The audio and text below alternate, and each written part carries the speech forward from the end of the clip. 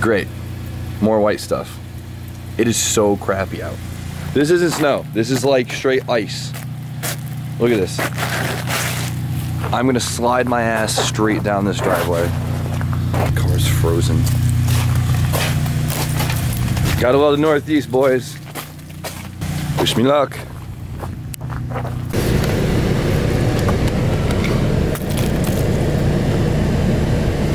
Yeah, let's just put that back.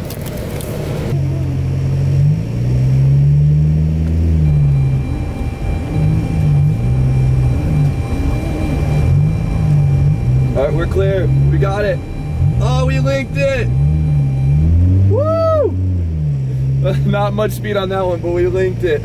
All right, I'm gonna put the camera away before I die. Today, I was anticipating staying home. I actually had an appointment to go get my taxes all done and finished up. They got canceled because of the storm or the ice, whatever it is. It's not a lot, but it's just so icy. Like, I have to drive super slow.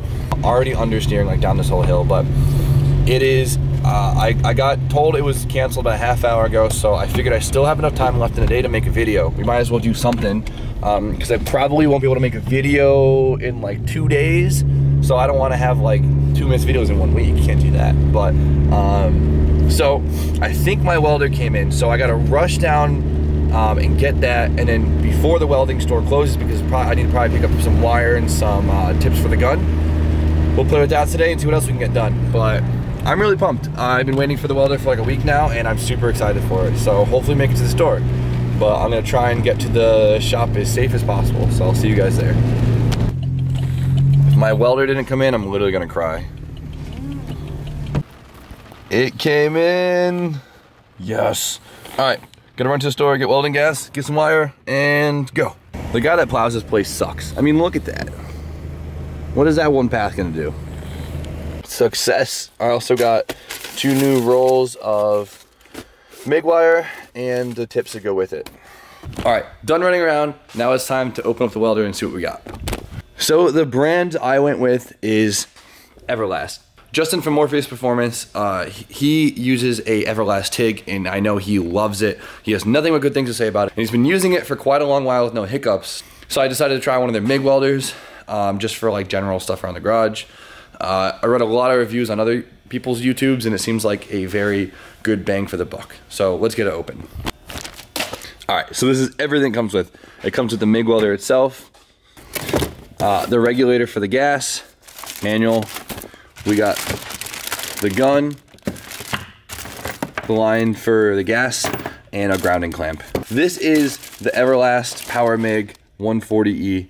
I've read a lot of reviews on it, and it says for everything that I want to get done in the shop, this should be more than enough. Perfect for like body panels, welding diffs, welding control arms, all the little stuff that I like to do. All right, so the welder, you could tell, is kind of has like it almost kind of has like a cheaper plastic feel to everything. The hoses and lines are nice, but like the plastic stuff, you can tell it's a little rigid.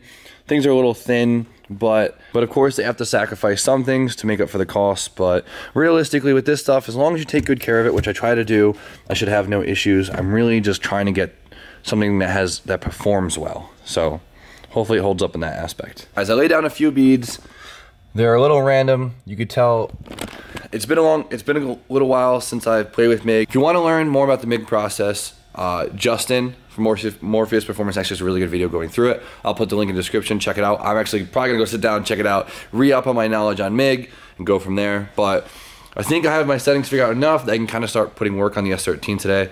Now, I don't have enough metal to fill like to fix the bigger stuff that I want to fix. So I have to take a trip to Logan Steel tomorrow, which would be cool. I always love going there, so we'll head out there tomorrow. But in the meantime, what we're gonna do is I'm gonna just give me something to do tonight, throw on some music, and just patch some of these holes. I mean, why the hell not? I had the time. I'm not really doing anything right now. I'll clean up a little bit, and then tomorrow we'll get it ready so we can fix the big stuff, and then get this thing painted.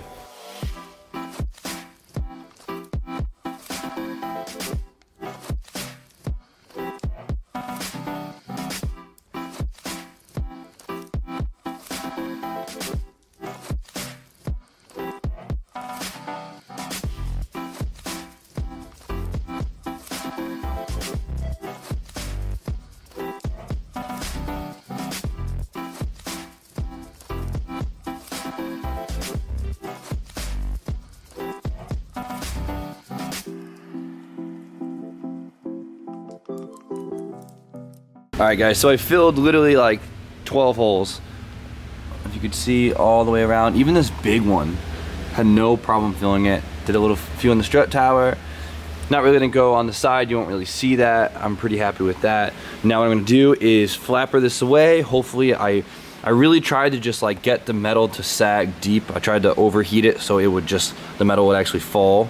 So it's just not on top of the surface. When I flapper it away, you know, it's a nice layer of metal underneath. So far, so good. This thing has been super consistent, really predictable, which is something my other machine lacks, so I'm loving this so far. Now, like I said, gonna flapper this away and try and get as nice of a shape as possible.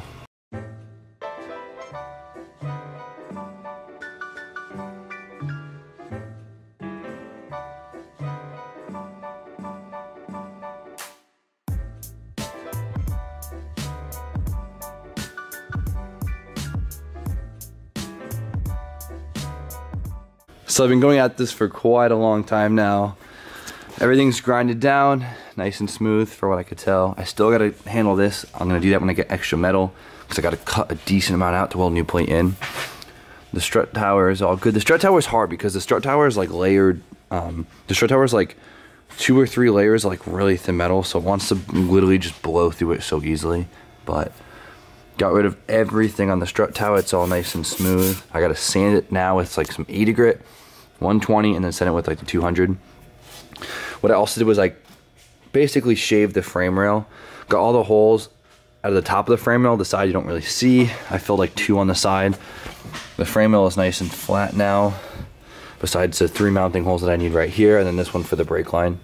So I even filled the little dimples. You see these like little dimples. I don't know what the hell those are for. They're spot welds or something, but I got rid of all of these holes. Now I have to tackle this side, and of course this one has a bunch of small holes too. So we're gonna go back to doing what we did here. Weld, grind, welds, everything. So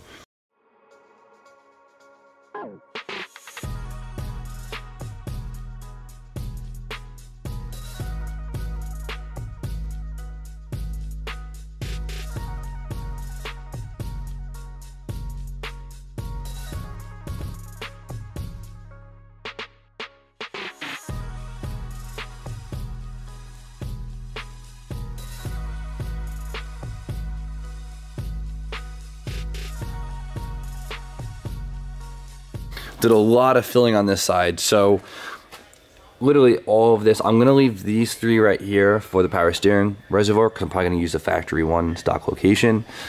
Filled all of these up right here, the whole tub, a lot of the tray, and of course the whole frame rail right there. There's a few little ones down here. This was a lot of filling, but the welder is holding up great actually. I've been laying bead probably for an hour and a half straight. Takes a long time. You can't really rush the body panels. You have to be patient and kind of let it cool down little pass by little pass. But it's working out. It's this welder has been super consistent, hasn't hiccuped yet, which is sick. I mean, it's brand new, but still. So the camera just died mid-speech, and what I was gonna say was, what really helps is after you finish filling the hole is like lay a nice bead around the whole entire section that you just filled, and it really helps blend the piece when you try to flapper it all away, and make sure you don't just dig into the metal and thin it out. But as the camera was charging, I went a little OD, and I kind of grinded down most of the holes that where I just showed like a second ago. So like everything's nice and smooth and even. Once I take some 80 grit and just blend it all together, it won't look like, because like right now it looks like it's protruding just because, you know, it's minimal sections, but it's very smooth with the section. Very stoked. These are fully gone now. I also decided to just fill these right here. I wasn't going to because I was still tempted to just replace this whole patch of metal, but I mean, I filled that. That's gonna take a while to flapper away. And then this was like indented, so I just filled it so I don't have to, you know, use Bondo. I could just, you know, use metal. So I love the shaved frame rails. I think that's sick. But I'm gonna go back to flappering. You guys are probably sick of time lapses, so we're just gonna cut to that being done. I'm wiped the heck out. I've been doing this for probably like 4 or 5 hours. It doesn't seem like it because I'm cutting so much, but it is all done. I'll probably end up finding a few more holes that I want to fill and grind later on, but for now, this is the bulk of it. Of course, I still need to do both buckets. That's gonna be a whole other thing in itself. Though I managed to somehow get this to like look even. I had to do so much grinding and filling that there's just so many thin spots in it that I, like right here, it's so thin. That I probably just might plate this. Yeah, I'll probably just plate this so I know it's good, know it's sturdy, because there like right here is probably a 1/4 inch thick of steel. I tried to fill it to give it the shape back and it worked, but like in the center I keep filling it, grinding it, and it just keeps going through, so it's not even worth it. Okay, I'm rambling, but Welder, like I said, so far it's no hiccups. It's been treating me super well, and I keep living it out through the duty cycle. I mean, I was welding for a long time. I am like distraught from like doing so much welding and grinding. Very stoked about this. Look at all of that. That is insane. It's a lot of metal. Oh, what up? Hey, it's all vacuumed. I haven't seen it this clean in so long. I know, Don vacuumed it and took all the trash out. I actually lied. It's never been clean. It's true. I know, it's nice. It's weird to see it this clean. All right, I want to show everyone what it looks like underneath your valve cover. All right, Don took his valve cover off and dropped off at Logan Steel to get powder coated, and Ready? Look at this, sludge boy. Look at that. Someone didn't like to do oil changes. That is so funny. God. But you know what? Everyone says that the sludge motors are usually the healthiest when they come from overseas. So yeah, everyone's gonna make fun of you for saying that online. It's true. It's true. But no, like I know. I believe you. I know a lot of guys. I know a lot of guys who have had way better luck with sludgy ass motors from overseas than like the nice clean ones. But look at that. That is so funny. You have to like seafoam this bitch or something. This motor was definitely like dailied by like a guy in his like mid-40s or whatever going to work. He definitely did not own a tofu shop. All right, so now Don just needs a turbo elbow, downpipe, and a clutch, and we can get the SR in. Isn't that exciting? Yeah. When's payday, boy? Next, every day. Paydays every day. I know this seems like a lot of work, and it is, especially for a drift car. But you know what? When it comes to builds like this, especially where I have the time and the resources, stuff like this is really what kind of brings character to a build. It's just like the little stuff that you put time, effort, and skill into. I mean, realistically, like, bolt-on projects are fun. It's really easy to buy a bunch of nice parts or a bunch of just new parts and bolt them together.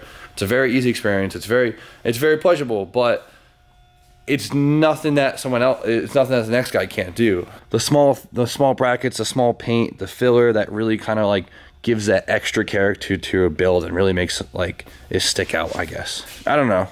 Or I'm just an idiot who likes to waste his time, but whatever. Well, made great progress on my engine bay today, even though there is still a crap ton to do.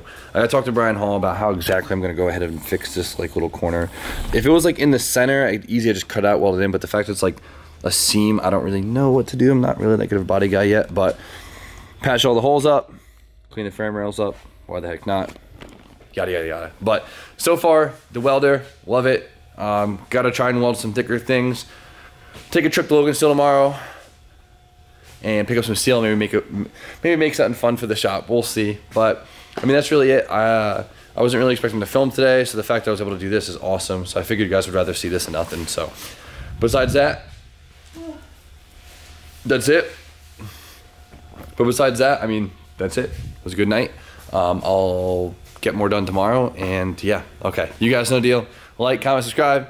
Stay tuned for more content, and I'll see you tomorrow.